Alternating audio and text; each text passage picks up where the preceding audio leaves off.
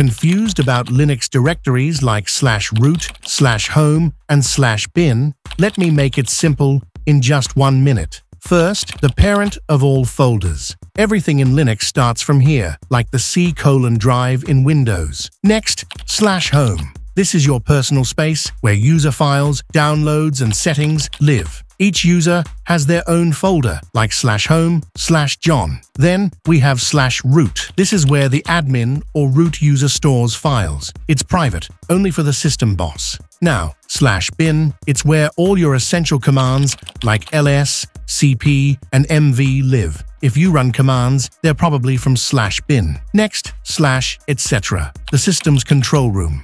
It holds all the configuration files for your network, services, and software. That's it. / is the boss, /home is your space, /bin has commands, and /etc controls your system.